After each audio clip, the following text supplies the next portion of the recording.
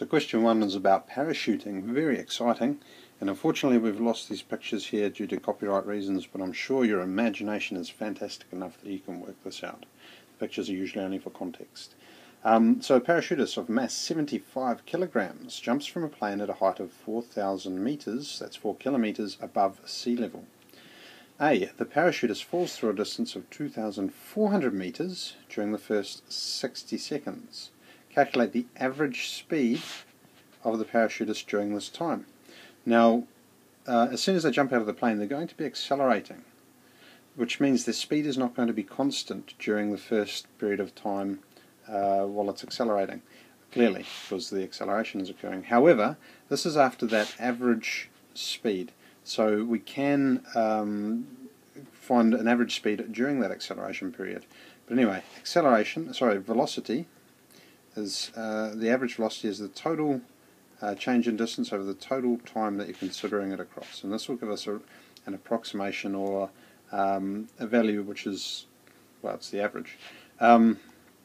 Anyway, 2,400 meters SI units divided by 60 seconds. 2 zeros cancel, so 240 divided by 6, that gives us 40, and the unit's already there for us, meters per second.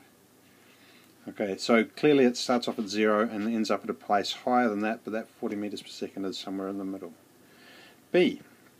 Explain the vertical motion of the parachutist just after she jumps out of the plane, so before the parachute opens. Alright, before we even get down to that, let's just look at it and see. They're obviously going to accelerate, so let's just write A to remind ourselves. And we're explaining the motion. If there's an acceleration, we have to explain why there's an acceleration, so there's always a force. Remember from Newton's, I always get the numbers mixed up, second law, F equals ma. Whenever there's an acceleration, there's an unbalanced force causing that acceleration.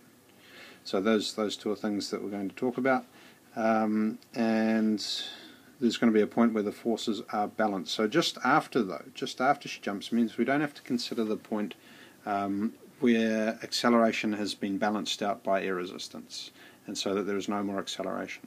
So we'll go through and see what we say. As in your answer, you should draw a label and label the vertical forces acting on the parachute. See, we were talking about that even before we got there, but it's important. And show their relative sizes on the image to the right. Well, there's no image there, so we're just going to draw a person falling. They've got a parachute on their back, and yeah, so there are two forces acting on them.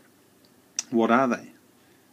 Well, we know there's a force due to gravity acting downwards, and Fg, you might like to label that force due to gravity, and there is a force acting upwards, which would be the air resistance, and that's smaller. So when we're talking about relative sizes, we're going to write the force due to air resistance.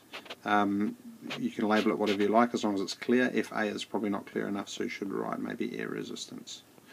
Yeah, so Fg is greater than Fa while the person is accelerating. Next part, describe the net vertical force and state whether the forces are balanced or unbalanced. So the net vertical force is downwards, and the forces are unbalanced, which is what leads to the acceleration. So describing the vertical motion of the parachutist is acceleration due to that unbalanced force. And explain how the net vertical force affects the vertical motion. Well, because it's we're covering this over and over again, it's nice how they make it clear for you by following these steps, but really you shouldn't need that, because you should be more aware. This is definitely a high level question as well, or a question that has high level reaching answers to it. So anyway, explaining how the net vertical force affects the vertical motion. Net vertical force is unbalanced downwards, so there is a positive downward unbalanced force which leads to acceleration in that direction, and the larger the unbalanced force, the larger the acceleration, I guess. Moving on to the C, which is actually the last question in the section. After 60 seconds, the parachutist pulls the cord and opens her parachute. Explain how the parachute reduces the speed of the parachute when it is just opened. In your answer, you should consider, you know what, I'm not even going to consider those things yet, we're just going to start. Okay, and again, we've got no picture, but we're probably going to have to draw a picture, so I'm going to go straight into it. Here's our parachutist, there's their pack, but this time their parachute has opened, and now there is a greater surface area for air resistance, so the force due to air resistance is going to increase, and if we were to draw forces on our person, that's going to be greater